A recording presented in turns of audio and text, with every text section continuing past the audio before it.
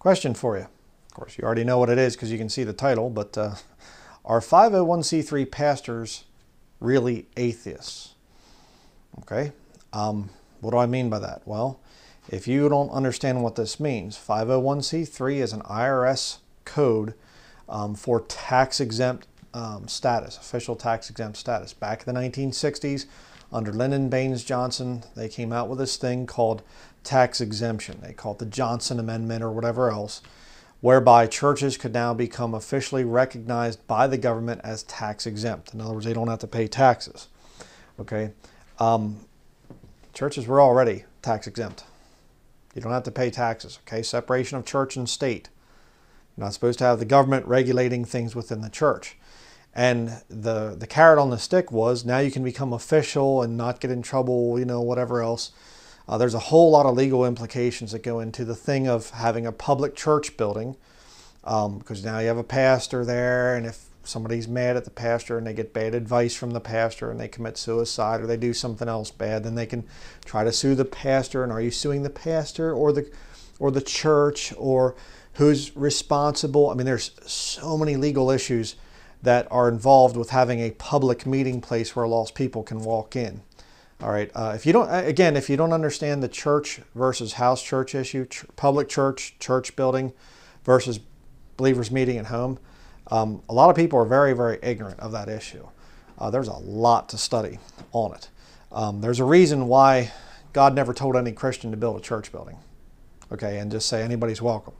There's a lot of reasons for that. And I'll get into some of that as we continue in this video.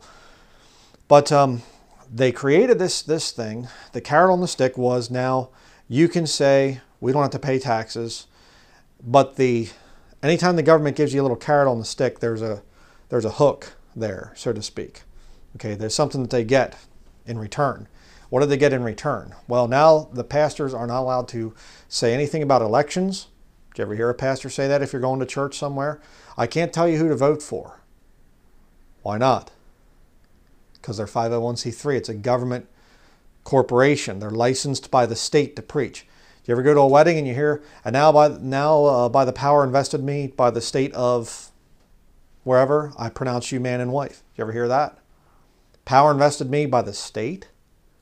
I thought power is supposed to be invested in a preacher by God. But so you can't tell people who to vote for. You can't do anything that affects public policy.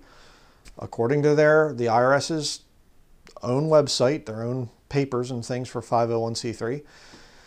And you can't transfer ownership to a non-tax exempt or non-501c3 entity. In other words, if you own a church building, the church owns it. It's actually, not really the church that owns it. It's actually a government property. So when you go to a 501c3 church, you are literally walking onto a government facility. That's why when the government came out over this whole coronavirus thing and said, close your doors, live stream only. That's why the churches said, they snapped to attention, yes, sir. Absolutely, yes, sir. Sig Heil, Yeah, that's why they snapped to attention like that. But I heard a lost man, pretty much, in my opinion, an atheist. And the guy literally said something which I think is really a shame for a lost man to say this about church buildings. And he said, apparently these pastors, the government is more important and more powerful than God to them.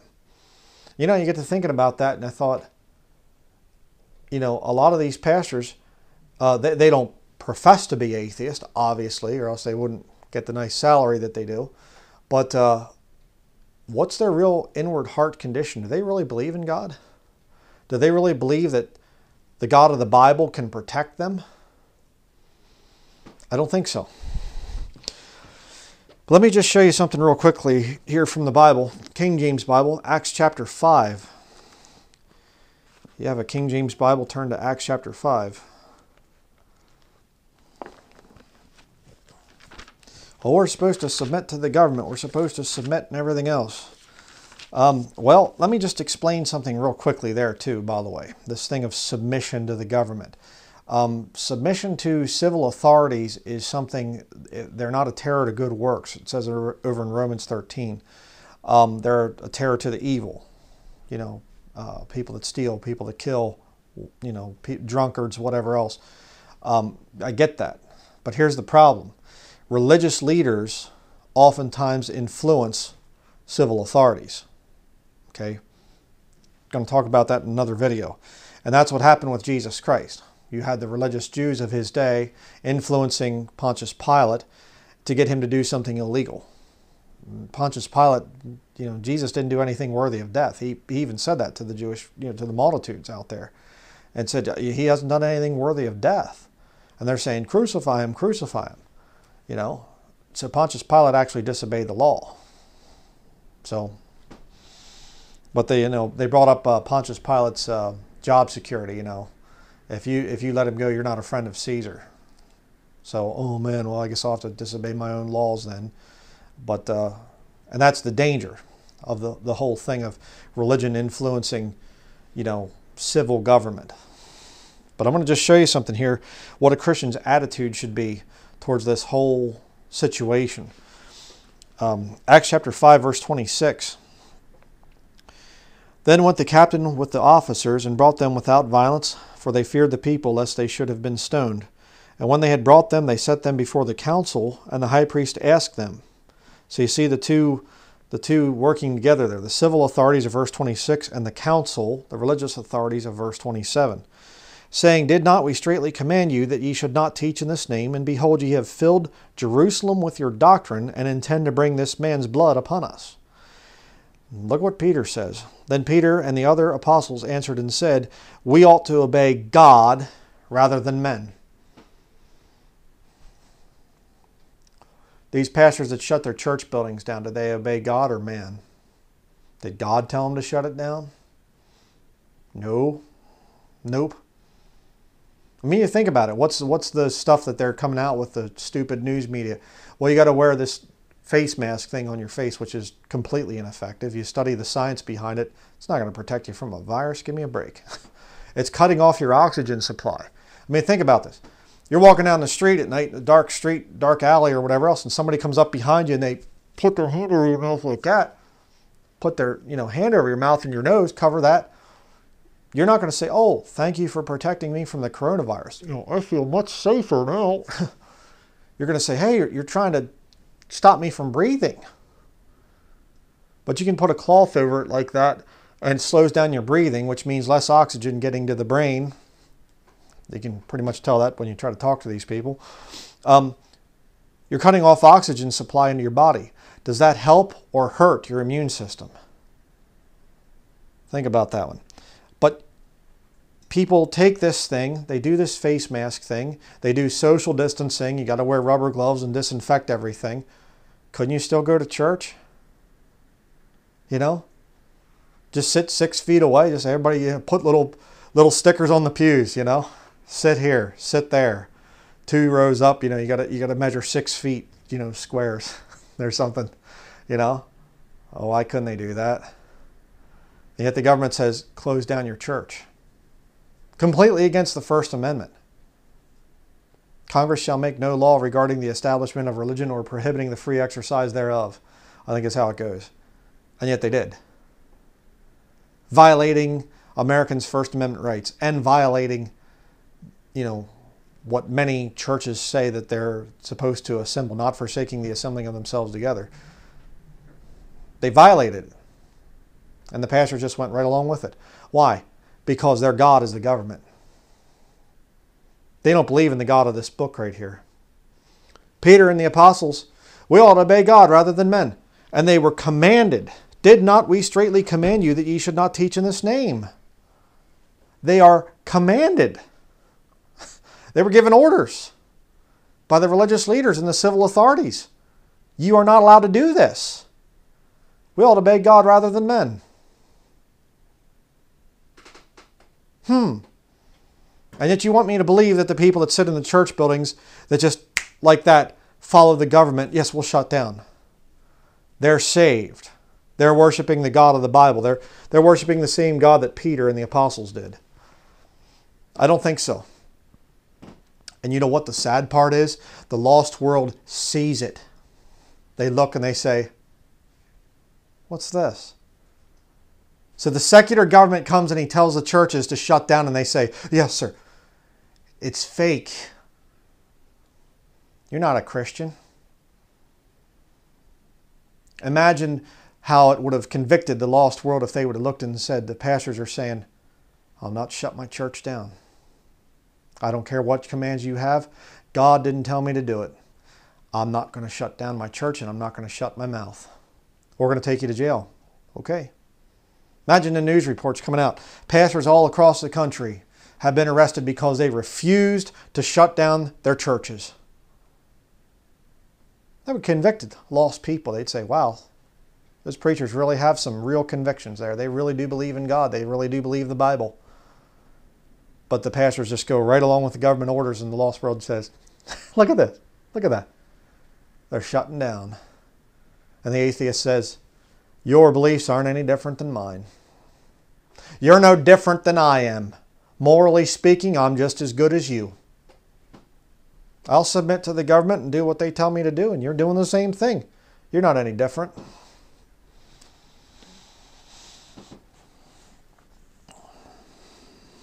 And you go down, not going to read out the whole thing here, but if you jump down to verse 40, Gamaliel stands up and basically says, this work or this counsel be of men, it will come to naught, verse 38. Verse 39, but if it be of God, ye cannot overthrow it, lest haply ye be found even to fight against God. If a movement is of God, by the way, you can't overthrow it. Okay? If the church buildings were of God, you can't shut them down. If the pastors were really genuinely saved and believed the Bible, they wouldn't be silent.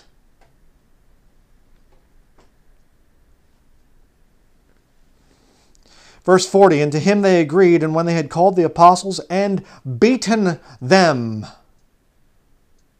Religious authorities take the civil soldiers and things and say, beat those Christians.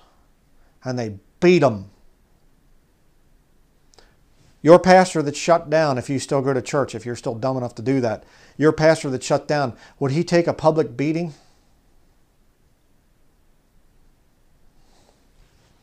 I hardly doubt it, or I hardly believe it.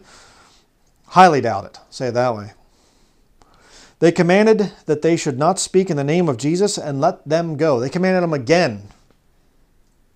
Beat them and then commanded them, don't preach in the name of Jesus. Stop. We give you an official order. What do?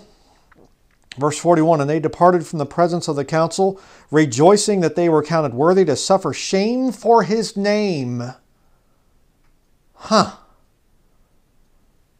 not me. Hey, brother, I had to shut my church down. I could lose my license to preach. They could take my church from me. I could lose my pension. I could lose my retirement fund. I don't have my house paid off yet, brother. This is serious business.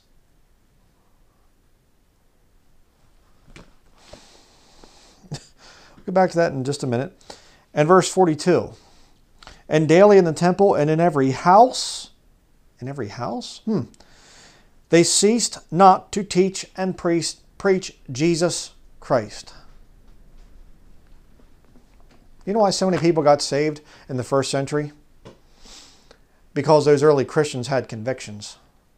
They were willing to die for Jesus Christ. They were willing to be beaten, publicly humiliated.